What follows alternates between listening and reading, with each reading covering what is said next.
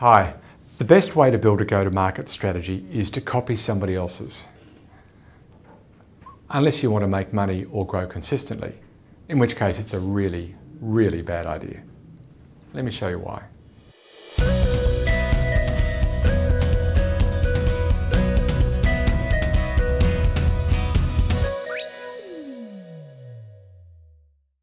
What is the right go-to-market strategy? Today I'm going to give you 3 go-to-market strategy examples, each of them very different one from the other, yet each of them is precisely correct. Well, how can 3 strategies be different and yet all correct? It all depends on one thing, which I'm going to share with you in today's show. Well, let's take a look at the 3 companies and their buyers and their strategy. And at the end of today's show, I'll give you a tool for making these decisions or these differentiations or these discernments yourself.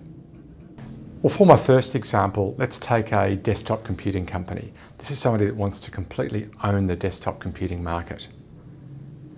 Now, they're going to start by building something truly unique. Something that solves a problem that just hasn't been solved before. They're going to sell that unique proposition as widely as they possibly can. Not yet knowing what the pattern is, but as soon as the pattern forms, that it becomes clear where the adopters are from, then they're going to double down on that market. And in this example, I'm going to use the design market. Well, why designers? Why would designers be a good first market? Well, they're kind of a cool market and therefore they're a great reference market. They're also a very insular, very contained market. And although people move between agencies or between roles, they kind of stay in the design industry. So it's a really great self-referencing industry. If you get a good toehold in that industry, it's going to be a visible toehold. Well, how should they dominate that new market? Work out what buyers need to solve the problem, design and build a solution that completely meets that need to solve that problem. And don't move on to your second market until you've absolutely nailed the first market. Once we've dominated that first market, we can move on to a second market. And let's say the second market is the education market. First one was design, second one's education. Why education? Well, again, it's a great self-referencing market. People tend to stay within the education sector just like they stay in design. So it's a great self-referencing market. Again, you get a toehold, you're going to be visible. After you've dominated that second market, then you go from maybe a third and a fourth, and then maybe a fifth and a sixth and a seventh. At some point, it becomes silly to talk about niches because you're so wide, but the success started by focusing very narrowly in a single segment, and then a second, and then a third, and so on. Oh, by the way, your name is Apple, and the product is the Mac.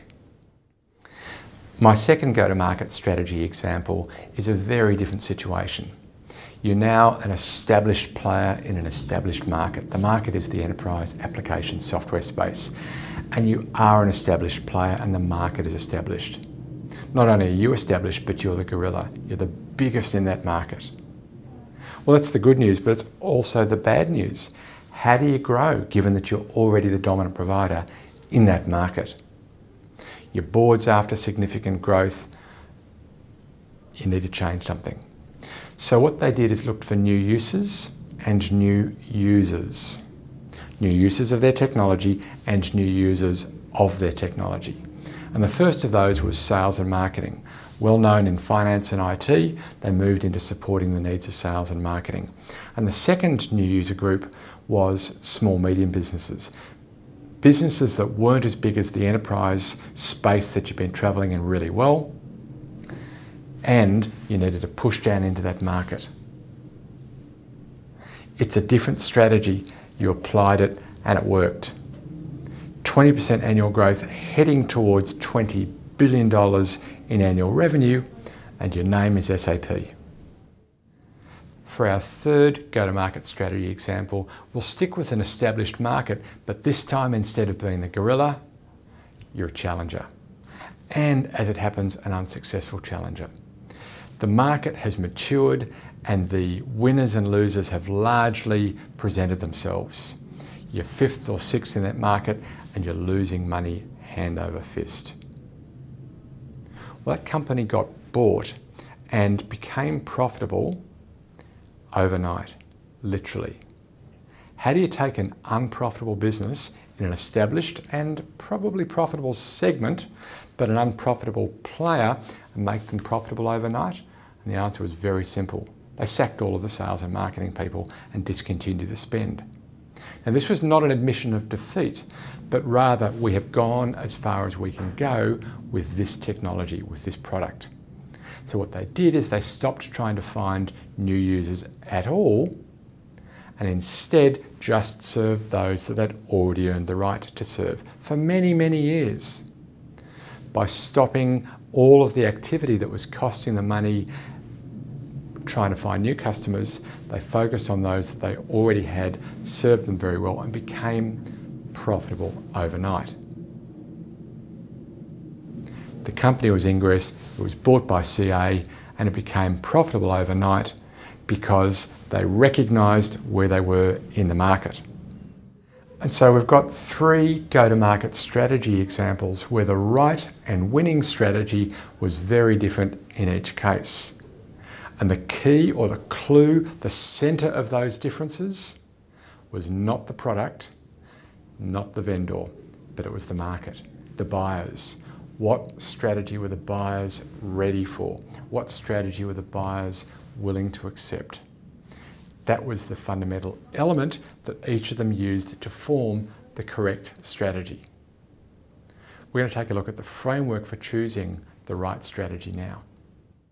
Well, it all comes down to what your market's ready for. The buyer, not the seller. I'm referring, of course, to Moore's chasm theory. Geoffrey Moore put this forward in Crossing the Chasm and Inside the Tornado.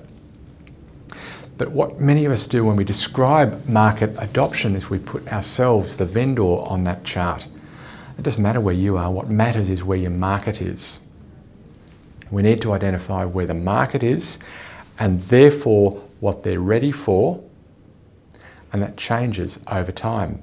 The right strategy when the market's new is very different from the right strategy when the market's more established, regardless of where you are in your journey. It's more about your buyer and where they are in their journey. In the early market, the buyers want to gain strategic advantage. So you should take an incomplete product to them that you can co-innovate with them, because that's what they want. As the market matures a little bit, the next part of the market wants proof. That's different. They don't want to outstrip the competition, they just want to not make mistakes. And the best way to give them that proof is that they find others just like them buying too. So now you want to micro-niche. Design and education, as my examples earlier. Instead of being broad, you're now selling very narrowly, and it had better be a complete solution. And then after you've earned the first, and then the second, and then the third, 7th and 8th, 10th and 9th, there's no need to have a niche strategy because there's enough of the market that's bought. What does the market need at that point? It no longer needs confidence that the category is worth buying. What they now need to know is whether yours is the best product. You need a cracking product at market price or better and broad distribution. That's what the market needs. When the market peaks a little later on still and starts to max out, they basically want to prescribe the rules. They've bought a few times and they want to tell you how they want to buy and for what price. They want to buy from a well-branded supplier to be a safe bet. And they want that well-branded supplier to meet their needs as they perceive them. So now you're into customizing around their well-shaped needs. And then finally, as the market declines, you either need to slow the decline down with new uses and new users, if you're the gorilla, or if you're not the gorilla, get out as gracefully as you can. Long story short, you're shaping a strategy according to what the buyer needs, not what the seller wants to do, and that changes over time. So work out where your market is, work out what strategy is needed, therefore do it and don't just talk about it. build and execute on a strategy that precisely meets what the market needs at each point in time, and plan for the next phase in the market so that when your buyers start to indicate that maybe you've run out of one group, you're ready to move on to the next. As you know, funnel plan is a great way for sales and marketing together to make decisions and then articulate their decisions about the objectives, the strategy, the velocity and the tactics they're going to use together to earn the right to serve new customers. Now we're talking today about strategy, that's the top of the diagram, and in particular the strategy that's determined by the maturity of the segment that you're being targeted. Let's zoom in and take a look at that.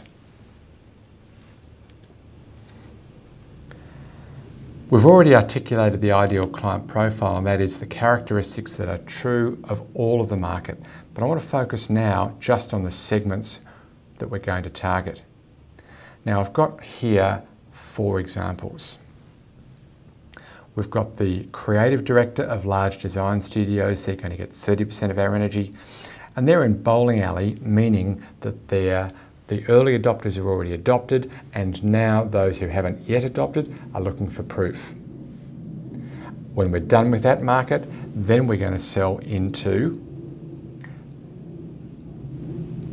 the education market. But right now, we're focusing all of our energy on that first market. Whereas, that was the Apple example, whereas in the SAP example, we were targeting the heads of sales and marketing in Fortune 500, the current target market, together with the CEOs of high growth SMEs. And we're going to give each of those 30% of our energy. But they're in different stages. Finally, the installed base. This is the Ingress and CA example, where I talked about sacking the sales and marketing department. That was kind of for effect. Let's say we're going to give them 10% of our combined energy, and that market's at end of life. The reason I wanted to show you the maturities here is to show you the consequences. Now, I'm not going to define EM, DG and CR deeply right now, but let me very briefly touch on them. Environmental marketing is what you might call branding and positioning. Demand generation doesn't need any explanation. You know what that is. It's creating an opportunity for your salespeople and your customers to talk. And channel readiness is, if you like, sales enablement. Everything that you do to get the sales force ready. My point isn't the definitions, but rather, as the market matures, the shape of your strategy is going to need to change. How much energy you spend on branding and positioning, how much on demand, and how much on channel readiness will change. All of those factors can be modelled in your funnel plan so that together we're applying the right amount of energy in our sales and marketing across the board. Consider having a different funnel plan for each of the major product groups that you're taking to market. Not like what I did in that example where I was trying to keep it short for you. Truthfully, you should have a different funnel plan for each major product group and probably each major geography. Now, if you don't have a funnel plan yet, go get a free one. In fact, why don't you do that now? Go to funnelplan.com. Go get yourself a free funnel plan. Of course, there's more power in the paid versions, but start with a free one. Go to funnelplan.com, get yourself a free funnel plan where you can describe your target market and the strategy and the tactics that you're going to use to take that story to market. I've got lots more lined up for next week, and I look forward to seeing you then. Until then, may your funnel be full and always flowing. Our thanks this week to you for watching this week's show, to Jeffrey Moore for Chasm Theory, for John Ang for production. My name's Hugh McFarlane, and it's been my pleasure to have scripted and presented this week's show.